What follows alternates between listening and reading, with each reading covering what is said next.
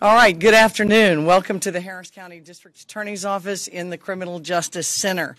I'm joined today by the Special Agent in charge of the DEA, Daniel Como. To my left, to my right, I'm joined by Dr. Corey, Chumpatazzi. We'll spell it later. Also, Chief Josh Bruger, Sheriff Ed Gonzalez, and Chief Ernest Garcia of HPD. And we're here today to announce our joint strategy to curtail the recent surge in fatal fentanyl overdose cases by ensuring prison for those who profit from the addiction caused by fentanyl and treatment for those addicted to fentanyl. Fentanyl, as you all know, is a powerful opioid, maybe 50 times stronger than heroin and 100 times stronger than morphine. And it's been responsible for nearly half of the 1,096 overdose deaths in Harris County in 2022. Sadly, 74% of those among 14 to 25-year-olds comprise that 1,096 victim statistic. The victims in these cases are often unaware that they are taking fentanyl because they're purchasing or being given illicitly manufactured pills or other substances. And so the increased impact of counterfeit drugs in our community is killing our kids. In response to this crisis, the Harris County District Attorney's Office has created and is implementing this week a major narcotics unit assigned to work major cases in partnership with these law enforcement leaders' agencies, the DEA, the HPD, the Sheriff's Office, Pasadena PD, and other county law enforcement agencies. And our prosecutors will be providing, as experts, legal support for the investigation of fatal overdose cases as homicides. The prosecution of these cases can be handled under a current Texas law in the Health and Safety Code, delivery of drugs causing death, or they can be prosecuted as negligent homicide, manslaughter, or even murder. To investigate and prosecute these cases, the leaders that you see here before us have also assigned experts in their agencies. So they're working together in a combined task force, and they are targeting commercial traffickers reaping the profit of transporting shipments of what amounts to poison. And of course, we have a large treatment program and court that is a collaborative with between the judges, the probation department, our office, and the defense bar. And that has been very effective at helping those who become addicted to fentanyl and other drugs. Our prosecutors meet regularly, unfortunately, with families of fatal overdoses. And the news is terrible. What I would tell you is this is impacting all of us at every economic and socio level, in every group I can think of. And so we all need to pull together to stop this problem. Our concept is simple. It's force multiplying, because we know that criminal groups, sometimes using industrial-sized pill presses to make counterfeit pills using fentanyl as a cheap and often fatal ingredient, they're really putting everyone in Harris County at danger, and no one taking illicit drugs is safe. We know some labs can produce 150,000 pills a day, and those pills, labeled as Adderall, Oxy, Xanax, all have one thing in common: they can kill you. So today, I really want to thank my partners in law enforcement, Chief Garcia, Special Agent in Charge Como, Josh Bruger, Pasadena PD Chief, and Ed Gonzalez, Sheriff of Harris County, for force multiplying, for assigning dedicated staff who are experts in drug enforcement to work with our experts in drug prosecution and to try to ease the burden and the trauma that our emergency rooms and our healthcare providers are facing daily. We have more people dying of this than murder. It's time that we took strong action, and I'm pleased to introduce one of our partners to that strong action, Special Agent in charge of the DEA locally, Danny Como. Thank you. I appreciate that. Look, I'm very excited to be here to talk to you about this problem. And what's even more exciting, especially for the citizens of Houston, Harris County, is that us, our law enforcement partners, are working together. We're working together as one. We don't care about the credit. Right now, we just want to solve a problem. This is definitely a problem. Right now, we started this new task force, and all of our partners are putting bodies in this task force to take care of you, the citizens of Houston, and to also put out the message to let you know the dangers, what's happening right now with this fentanyl, to let you know that the Sinaloa cartels, the CJ&G cartels, doesn't care about your life. They care about making money. That's what's important to them right now. So we want to put a stop to that. We want to let you know that we're going after those who are profiting from these drugs, causing overdose deaths. We're coming after you. We will put you in jail. Additionally, right now, this task force is working on over 30 investigations right now where overdose deaths have occurred. Starting at the age of 14, we're working cases where teenagers are dying. We will do our job to give a good investigation to the district attorney's office so they can do their job and put them in jail and get justice for the families where these deaths have occurred. It's very important to us. And parents, one thing you need to understand, you have to know what your kids are doing. You have to stay in touch. Right now, social media is a beast. It is where these drug cartels are making money. They're utilizing apps on cell phones to sell these dangerous poison to your kids. If you don't check your kids' phones, if you don't check their rooms, you'll never know what's happening. And right now, we have far too many kids overdosing. We need to put a stop to this. A lot of it is awareness, it's education to help us do our jobs. And we will put the bad ones in jail that are selling this poison. And before I end, I want to simply show two pictures. And oftentimes, people are not understanding what these drug cartels are doing. I have two pictures here. They look simple, easy. Both of them are prescription pills. One is made by the drug cartel, and the other is made by a legitimate pharmacy. It comes from a legitimate pharmacy. And oftentimes you'll look at it and say, wow, clearly this is the good one. This is the one that I should take that's going to help me with my health. Actually, this is the one made by the drug cartel. This is it right here. They're doing a better job in quality of work than the one that actually helps us get better. So you just have to be aware, understand what's going on out there, and let's all work together as one to help this problem. Thank you so much, Special Agent Como. Excellent, excellent work. We believe this makes drug enforcement more relevant today than ever. I also would like to invite up HPD, our longtime partner. We work shoulder to shoulder with them every day, Chief Ernest Garcia. So good afternoon, everybody. I'm Ernest Garcia, Assistant Chief of the Houston Police Department, or our Special Investigations Command.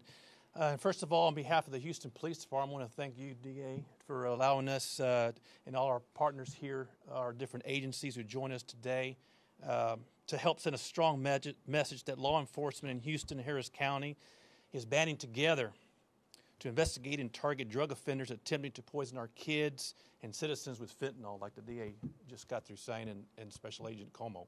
While I'm here this afternoon, I want to introduce two of our investigators that we have at the Houston Police Department and our overdose squad. I'm pleased that they're here with me this afternoon. We have Sergeant Stalin. He's there in the back. We have Senior Officer Ed Lopez. They're assigned to our, like I said, our overdose squad is assigned to narcotics with our Houston Police Department. They do an excellent job for us. They work in tandem with our DEA partners here in Houston. So we're pleased to have them here today, and thank you for the great work that you're doing. These investigators are supported by intelligence analysts working at the Houston Intelligence Support Center that identify likely overdoses throughout Harris County and support efforts of the investigators in identifying individuals who are believed to be responsible for distributing fentanyl, whether it be in the form of powder or contained within counterfeit pills. Overdose investigations that these investigators do, I want to point out, are pretty time intensive. They take a lot of time to do the follow-ups, and they're similar to homicide investigations. The circumstances surrounding these investigations prove difficult to prove at some point, but they're something that we take seriously with the department. So I'm going to give you a little bit of stats over the last 12 months from April 1st, 2022 to March 31st of this year.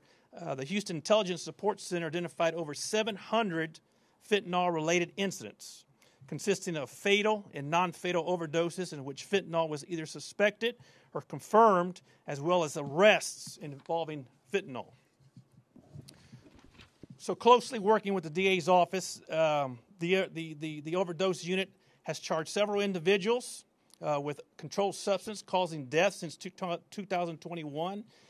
And in furtherance of these investigations, we're also able to identify the second level of some of these distributors that are distributing the fentanyl. So all in all, we're very proud of our investigators here in our overdose cases, and look forward to working with the DA in the county and also our partner at the DEA in these investigations. So thank you very much for having us.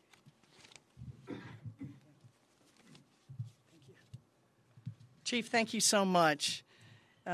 These officers assigned to work with DEA, our lawyers assigned to work with DEA, it's really a county-wide collaboration, and we do appreciate it being centered in and around the DEA. I also would like to introduce at this time Dr. Corey Chumpatazzi. I practiced that because she was kind enough to come down here, last-minute invitation, because we wanted the public to hear from our healthcare community exactly what they're seeing. Doctor? Thank you for having me today. Like she said, I'm Corey Chumpatazzi, a pediatric emergency medicine physician, and I thank you all for your work in this area. We are definitely seeing more overdoses, some unintentional, in the toddler who is wobbly and a little bit not acting normal, who's gotten into a parent's medication that they think is candy. And then we definitely see the teenagers as well, who are some looking to get high or from a medicinal purpose, but also those who are really anxious and are struggling and get a pill from their friend that might then be laced with something. So I really thank Special Agent Como for that advice on knowing what your kids are up to and what they're doing, and education about those pills, because in addition to the fentanyl, a lot of the times they're made in presses with other medications. We know that over 3 million kids less than 19 had prescriptions for opioids, and so we as a medical community as well need to help with safe prescribing, with using the Texas prescription drug monitoring and other resources. Really, this epidemic is hitting everybody, children, families. Thank you very much, Doctor. Well, I want to point out, before we go to our call to action, I'd like the prosecutors assigned to our major narcotics unit, whether at RIC Court or in major narcotics per se, could you all raise your hands? All told, investigators, support staff, and prosecutors, 15 people between drug treatment court and traditional prosecution of dealers, and there will be a clear path in this county. I think we all talked at the end of our preparatory time about a call to action for parents and why it's important. And I just asked each person, what could you tell parents that they should do or shouldn't do to help us in law enforcement and in health care stop this terrible epidemic? And I just invite you all one by one to come up. Sheriff, Chief Bruger, maybe next. Thank you, and I'll say some brief comments in Spanish as well. But most importantly, I think many of the leaders up here have touched on it. I think it's important to really be engaged with your children, with your teens, with college students, just to know what they're doing. Sat Como spoke about the importance of checking on cell phones. This can be obtained via apps, for example. Pill presses are in storage rooms throughout the county. And so it's important to be nosy, be a nosy parent, go into the bedrooms, as one of the investigators told us in the pre-meeting as well, go into it, know the passcodes as well. You know, all that's incredible intelligence that we might be able to use should something tragic happen. But I think it's very alarming when we hear of the hundreds of deaths that are happening here in our backyard related to fentanyl. And I don't think we're talking enough about it. So I want to commend DA Ogg for her leadership, her team, everyone, this collaborative effort, because it really takes everyone to help put a stop to this, because it's happening in our backyard. Often we've heard about it in the East Coast, the Northeast, and the border, whatever. It's happening here in our backyard right now, and many, many people are dying, and so we have to do everything we can to put a stop to it. On the other end as well, we're also ramping up through the DA's office and her efforts, additional focus on the RIC court, the reintegration court as well, so we could try to emphasize treatment as well. Not just the punishment and enforcement of it, but also on the prevention, intervention side of things. I think that's critical. Brevemente en español, escuchamos, estas pastillas pueden ser mortal, es veneno realmente, y si las ven, son muy similares las pastillas. Hemos visto un gran número de sobredosis aquí en nuestro condado, y lo que es diferente de esto es que solamente una pastilla puede ser fatal. Entonces los padres queremos que pongan mucha atención a lo que está pasando. Muchas veces respetamos el espacio de nuestros hijos y pensamos, no, pues es su habitación o es su teléfono, voy a respetar eso. Pero una pastilla simplemente, si la ve, tiene que tener sospecha, porque muchas veces en nuestra comunidad estamos pensando, por ejemplo, en un cigarrillo o algo que están tal vez fumando, porque tradicionalmente en nuestras casas no mirábamos pastillas que eran así, pensábamos que era solamente una prescripción de un médico, pero ahora son fatales y hemos visto muchos adolescentes que están perdiendo su vida en nuestra comunidad. Thank you, Sheriff. Chief Berger? Josh Berger with the Pasadena Police Department. As a father of 3 kids, I cannot stress, the importance of getting in your kids' business, knowing what's in their bedrooms, know what's in their cars, know what's in their cell phones. Investigators, getting into cell phones, if, in an overdose death, it holds a, treasure trove of information for the investigators to begin their investigation. And can't tell you how many times we get out there and ask parents for the passcode of their kids' phones, and they don't know it. And so it's extremely important that you're in your kids' business. And the other thing I want to say is this, is really it's been a change of mindset, I think, for the criminal justice community and the community at large when we're talking about overdose deaths. Too often we've stepped back and said, oh, it's an overdose death, they've made this decision. That's not the case, especially when we start talking about fentanyl. The number of people that just don't know what they're ingesting. A friend tells them this is what it is, they believe it, they take it, and they end up dead. And it's a crime, and we need to look at it as a crime and investigate it as a crime and bring the appropriate charges if the investigation leads to that. So thank you all. Chief Garcia, any words for parents? I'm going to say the same thing as the other leaders here have said. It's you need to be nosy. You need to be nosy and know what you're doing and what your child is doing, who's their friends, where are they going when they're out with their friends. A lot of our kids have the games, the PlayStations, the Xboxes. We see the apps in the phones that are sometimes titled something else, and when in fact they're geared towards something else that they shouldn't be doing. But I think the message today is just be involved with your kids. You have to be nosy. Some folks that we talk to that, well, I don't want to step into their space, into their room, because that's their space. You need to be in their space, especially when they're juveniles. One of those pills is all you need, and so one of those pills can kill. So it's very important to be active and engaged with what your kids are doing. Chief, thank you. Yes. As a mom, we've had that conversation, my son and I and our family, because everyone needs to know. You can't tell the difference. The person giving it to you might not know. I want to thank the people who formed our major narcotics squad, our prosecutors, investigators. I really appreciate what you're doing. Our treatment prosecutors, Maritza Sharma leads the effort in RIC Court. Maritza, raise your hand so they know who you are. They handle over 4,000 cases a year of people charged with possession of drugs, and they are having great results. It has helped with our jail population. It has helped with our community, and we see a lower recidivism rate.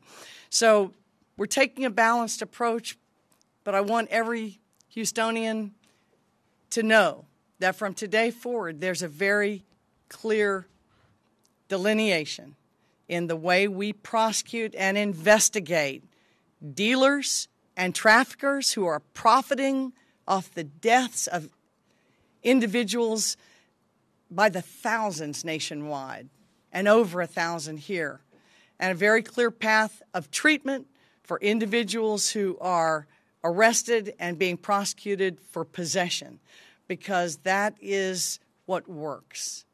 So thank my partners. We'll open it up for a few questions. Sir. I wonder if you could talk a little bit of why now? Was there a case or some moment that someone in this group said we need to have this? Because we've been talking about fentanyl for years now, since 2019 or before. Why now? Why this moment? Well, we're all using our resources as well as we possibly can. All of us in law enforcement are being asked every day to do more with less.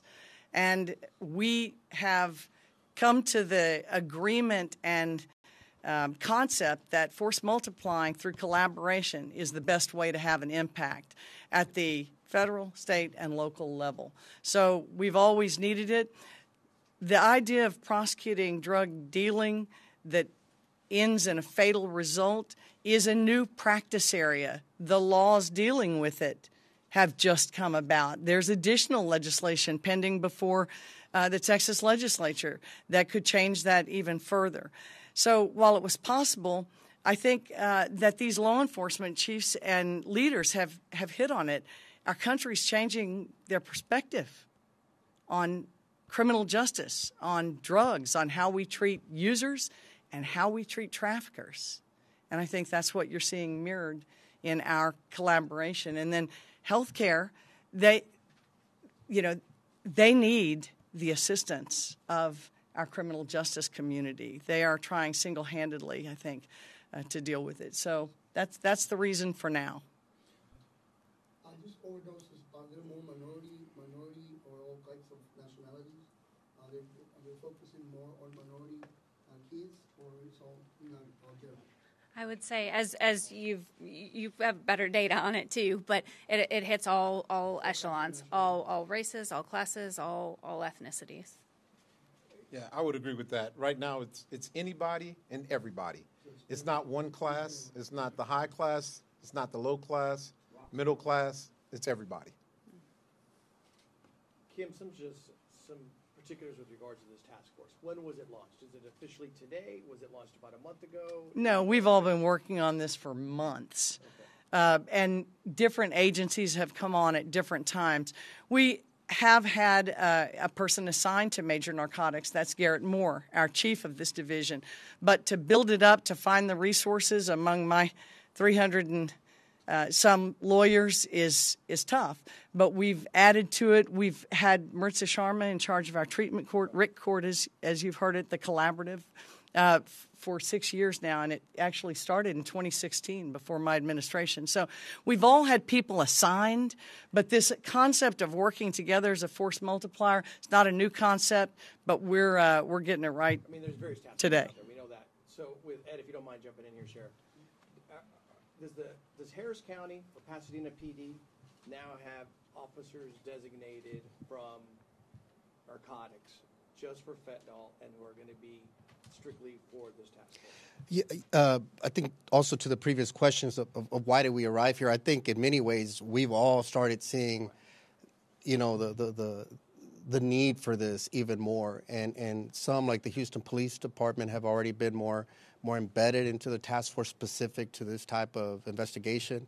Ironically, even before this press conference, I had already reached out to the SAC telling them, we need to talk about this because we need to be more involved as well in the task force as well. His initiative as well. The DA reached out and said, hey, we all need to be working together, whether with the way she was going to add additional resources to her unit. And then, so it's all coming together now where we could form this collaborative. And so now we're going to be assigning folks as well to that. I mean, obviously we're all strapped for resources. We have a number of different challenges incoming all at once, but at least a pair to start with, and again, we still have to work out those details. But even we were at an event at City Hall, and we were talking about the need for this type of investigation. That was months ago. What event was that? The Red Ribbon Week, or yes. Yeah, where we kind of joined with victims of overdoses and survivors. And so it's something that, look, it's still a work in progress, but I was alarmed when I independently also checked with our Harris County Institute of Forensic Science, and I learned about, at that time, hundreds of deaths that were linked to fentanyl. So it's really scary. That's happening in our backyard, and it's potent, it's quick, and so it's very alarming what's happening. And how will it work when you bring the DEA in? Because obviously federal law enforcement has much greater powers, and also from a prosecutorial standpoint. Kim, how are you going to make that decision in terms of going with feds on this case, or whether your office will be the one that will be prosecuting it? I'll answer that. I'd like Chief Bruger to answer your last question because he's got Thank you, Chief. Appreciate some that. information that's really important to Harris County and Pasadena. So real quick, what we found is we're operating in silos. And so you send homicide out to work this overdose, and they're really good at investigating that, but they don't have the narcotics. That's another special. And so putting the experts together sounds like a novel concept, and sometimes we might be a little slow to the party, but this is one of those where we realize that we're going to be much more effective if we have the experts in both fields working together on this. And so that's really the true benefit of this is working together, both within our own agencies and with the other agencies and the partners, because everybody's got different resources. And, like everybody up here has talked about, resources is, how do we make the most of our manpower right now? And, working together, obviously we get the most bang for our buck that way. So to kind of echo what the chief just said, that's exactly what's happening in our task force. We've had this task force together, but it wasn't complete because DEA, we investigate drugs. That's what we do. Now our task force is going to be complete because HPD has given us guys with homicide experience. Right now we have one teed up from Harris County, and I tell you what, I've been hearing so many good things about this deputy, and he has homicide experience and narcotics experience, and he's coming over to this group. The great thing with the prosecution in Harris County, from the DA to the federal prosecution, we're going to work together as one. Wherever we get the biggest bang for the case, that's where we're going to go. We're all putting our badges in one bucket, and we're saying what's best for the community. What's best to put the bad guy in jail? Where's he going to get the most time at? Some things we can't get federal. And I am so happy that DEA Ogg is saying, hey, I'm in. I want to be a part of this. We're going to do this together. And that's what she's doing right now, along with our county and state partners. So we're going to do what's ever best, ultimately, to put the folks in jail, to put the bad guys in jail. And we've talked about that already. So there won't be any issues. Whatever's best, federal or state, that's where we're going. Did that answer your question, Mario? It did.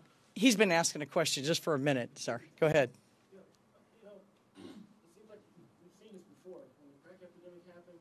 Telephone crime type of everybody's going to enforce to try to use law enforcement solving the problem. You mentioned the treatment. Treatment now, and I'm doing a story on that now.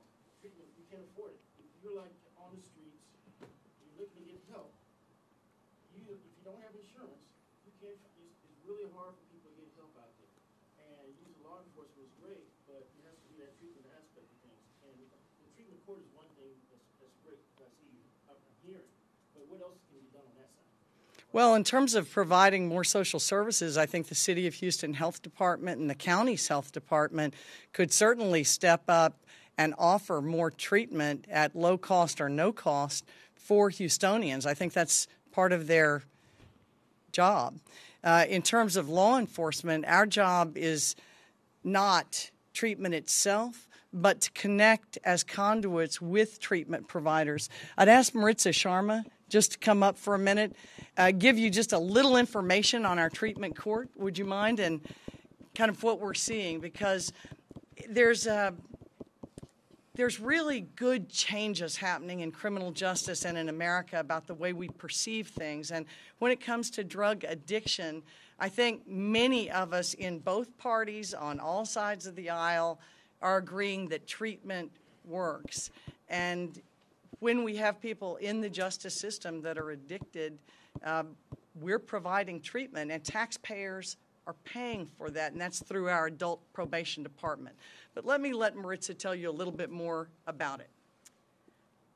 My name is Maritza Sharma. I am the chief of the Responsive Interventions for Change docket, and our goal in this docket that basically what we seek to do, as opposed to sending people to jail for possession of a low-level drug offense, is once they are identified as having an addiction, whether it be just the beginning of an addiction, let's say that they're just beginning to be addicted to Adderall and they're exploring meth, or those who have been using narcotics for a long time, whether it be heroin, fentanyl, or a hardcore methamphetamine addiction.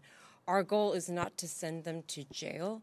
Our goal is to get them treatment, whatever that may be, whether it be community residential, outpatient treatment in the community, or lockdown treatment, so that these individuals, they stop committing offenses, whether it be just simple drug offenses or crimes such as assault or burglary of a habitation, things like that, to feed their addiction. The goal is to get them treatment so that they stop committing additional offenses, and that they can become just a normal member of society once again, just like you and I, without that burden of the addiction. And if I can, I'll encourage you, look in your press packets. There's some really great statistics about the reduction in jail population in terms of people charged with possession of a controlled substance. I mean, it is much lower than the state rate, so I encourage you to look at that. And I just want to commend the prosecutors like Sharma who work with her and for her in that court. It's a different dedication, and that's what we're seeing in criminal justice is basically we are responding to our community's problems, needs, and I think desires in terms of alternative treatments that don't disqualify people from the workforce. That's what I'm big on. I want everybody to get well enough that they can work and help us all in this Houston economy, make it vibrant. So we're seeing some real changes there. I had one person ahead of you. Telemundo? Yes. Sorry. No, it's okay. You mentioned the whole that you have resources right now, and that you're actually finding an existing law. You mentioned something like statewide, but also you mentioned something key here that sometimes a friend would give another friend appeal. The friend might not know what it is also. So in terms of prosecution, how can we go back to find out where the appeal came from? I'm pretty sure parents are also going to be wondering, what about if my kid gets a hold of an appeal and gives it to a friend, and then my kid is going to be in trouble? Is that what it is? Well, I think that's a legitimate concern. Yes, a child can harm themselves not just by taking a drug, but by delivering or dealing or even giving a drug to another person. And can they be criminally liable? Yes. Now, the difference between these commercial traffickers who bring in loads of fentanyl, often with a border nexus, that's why I've got our border prosecutor involved, that's Jim O'Donnell. I just think that each case will be investigated individually. And certainly you have family members who've given it to another family member and they didn't know. So each case has to be looked at individually. These will be presented to grand juries. That's 12 members of the community. When officers think that charges are appropriate and once our lawyers have reviewed the facts and evidence. But it will be, it is not just prosecution for everyone.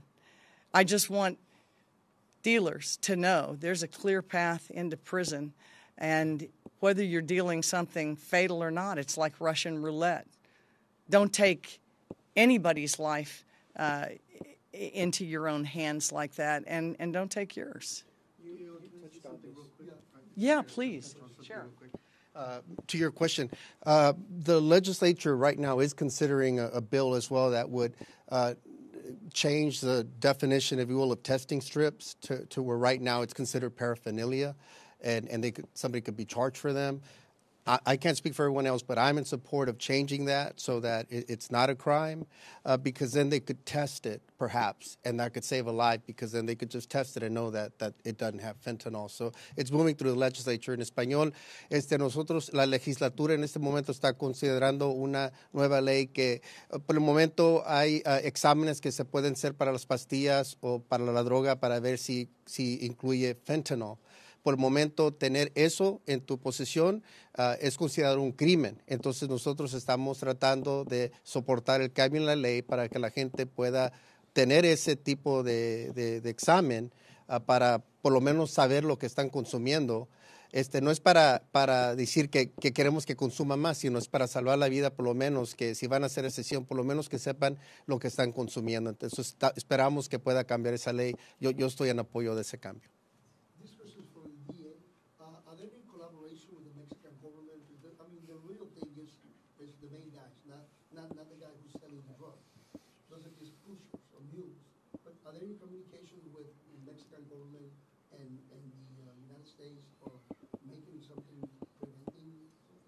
Look, we definitely have offices in Mexico. We work on a daily basis trying to work with the Mexican government to prevent the cartels from bringing drugs into the United States. We work on that daily, and that's what we're trying to do. We're combating that. We're doing our very best. Especially in question, and this has to do with the prosecution. Does that help you guys to build cases against the Mexican cartels? Because they're the providers, so they're the ones producing. I will tell you, we are taking every single case and we go back as far as we can. And that's why it's so important with the cell phones. Because once we link who the OD victim got the drugs from, then we're going to investigate that person and that person's cell phone, and we're going to continue to go as far back as we can. And every single step that we go, if our investigators can prove that the next level person was responsible for this pill that caused this overdose, that's what we then will present to the district attorney's office or the federal prosecution, and we'll get together and see what's best for that particular case. But we'll go back as far as we can. And if it takes us all the way back to Mexico, so be it. Our arm can reach into Mexico, and we'll bring those to justice in Mexico that's doing this. Are the precursors considered drug paraphernalia from the federal government's eyes, even though they're ingredients? So anything that they can put together to make this pill, it's all relevant. So it depends what it is and where it's at and how much they have and what they have. Do they have pill press? The precursors here. We'll put it all together. We'll bring it to as one to make a case, and yes, we can put them in jail for that. Hey, let me ask a question. Sorry, go ahead. I've been trying for years since Stand First to get an agent from the DEA to come on my radio show. Will you commit to come on my show now, please? I'll come on your show. Talk to this young lady right here. All right, and Sheriff, it's been too long as well. All right, thank you. You booked a guest. Yes, sir. I don't know what I just. Would booked you like to myself be for. on a radio show? Okay. We'll see what I just booked myself for. So this is KPFT. You're fine. Just given this intense focus on fentanyl, any impact to the crime lab and just the ability, the speed at which you can process evidence? Yes, I brought a poster today, real quick.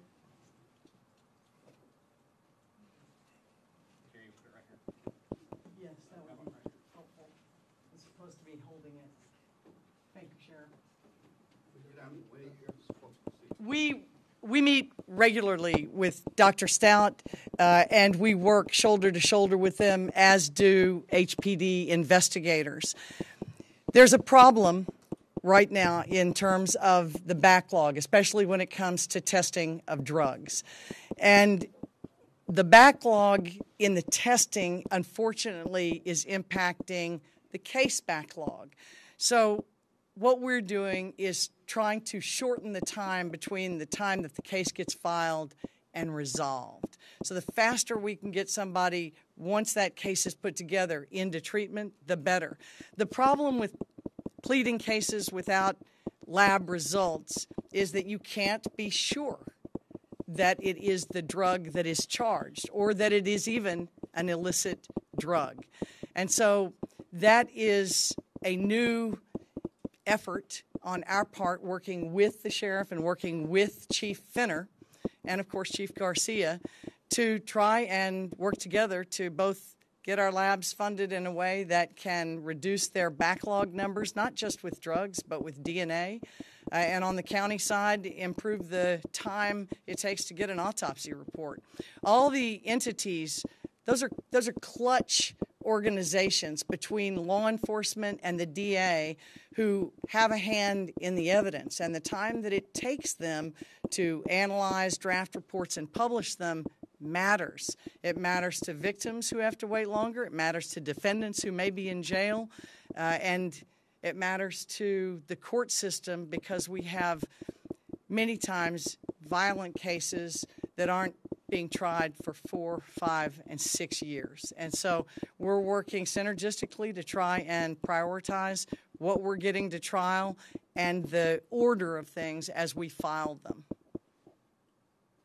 Can you explain a little bit more about how this starts? Let's say we have a dead, is suspicious, an overdose in Harris County or the city of Houston. How can the authorities report to you guys that maybe that's the possibility of a death related to fentanyl, and what is next after you guys get that first report? Well, the investigators are dispatched to the scene because someone has died. And as the investigators assess the situation and the facts, they have two paths. They can contact us from the scene and we can provide some counsel. They also work traditionally where they begin gathering evidence, talking to witnesses, and they put the case together.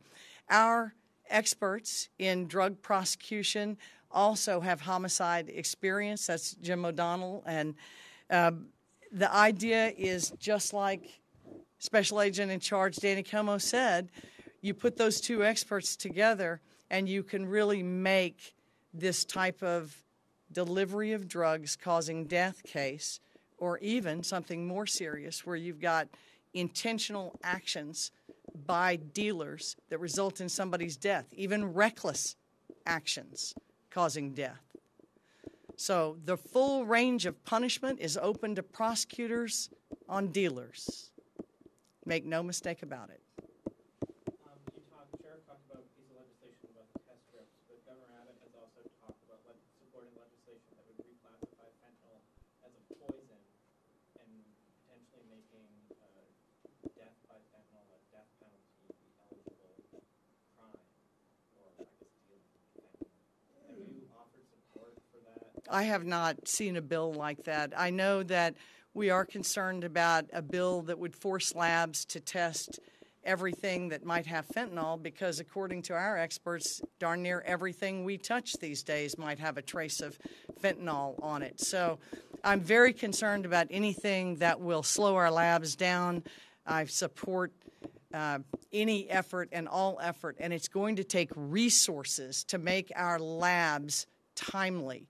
But your criminal justice system depends on it. Kim, you're obviously one who does great research, and I'm sure you reached out to other major cities as well as the DA. Considering that the precursors come from China, and you have the Mexican cartels who are producing a vast majority of these cases, considering that our community in this region has such a heavy influence of both, meaning people from China as well as Mexico and the cartels, how significant or how big of a target is our area nationwide in discussing this with other members of law enforcement? How big of a problem is it in our backyard compared to other cities? Well, we're the third largest, most populous jurisdiction in America. We're the second fastest growing. If it's a problem in America, we've got that problem here. So no, we it's know here. that. No, but have you been able to examine the numbers in terms of comparing it with other locations? No, let me let the chief DEA talk to that. Look, for us, it does have a China connection. It does have a Mexico connection. And I can tell you, that's what we do. We investigate all these international cases. We're going after the CJ&G, like I mentioned, and we're going after the Sinaloa cartel. We have a ton of resources right now focusing on those organizations because of the mass production of fentanyl that they're putting and they're getting across, successfully getting across our borders. So it's something that we're looking at. It's something that we work on a daily basis, and we're attacking them. We're beating them. We're definitely taking a lot of them out. Can I ask you a question in that regard? The components come from China, made in Mexico, smuggled across the border. Do we not have any scientists or intellectual people in this country that could make it right here and forego crossing the border? It is being made right here. Okay, I haven't heard that at all. It is being made right here. It could be made next door to you in a garage. I had some people next door to me that were selling it. I did. Well, you give us a tip, give us a call. We'll come look at them. I have no problem doing that. I learned when they were loading their stuff into the Right. in Holland. No, look, we're talking about the Mexican drug cartels. Clearly, they're bigger than, say, a street gang that's in the neighborhood. But we're going after the street gangs aggressively. Tied in with those cartels. Absolutely, right? So we're going after them aggressively. But yes, this could be made in any garage next door to you right now on your street. And I love to say, you know, it's those individuals that has no background in the medical field that are making these. They're making it with $100, $1,000 pill press. They're literally taking spoons, amounts of fentanyl, mixing it up with curses and powder, and they're creating a pill. Yeah. Well, it only takes 2 milligrams to kill you, right? So if you're mixing that with a teaspoon, there's nothing there. There's no true measurement where this pill can be helpful to you other than creating an overdose. When's the interview? I want to know when the interview is. Is it going to be an interview or debate? Let's go. Look, All right. I'm passionate about I want to this. thank. I want to thank everybody. I got one more question. 400 cases a day. How many of these cases they be, positive to the law enforcement? I'm unclear on your question. I think it wasn't resolved. If you have 400 cases a day, how many of those get resolved? Okay, prosecute. Well, we file between 250 and 300 cases, 325 a day. Those cases themselves take time to resolve, but each day the cases that were filed previously are coming to court. And so for us to reduce our backlog by 21%, as we indicated last week, it means we basically had to work, our prosecutors and our investigators had to work at 121% clearance on average to reach that, improved number of backlogged cases. So we have our hands full. We don't want to wait on lab tests. We're working together with our law enforcement partners to get faster body-worn camera evidence, to get faster 911 evidence, and to get our cases readier for trial sooner so that we don't have to see victims wait 5 and 6 years for justice. It's just not fair.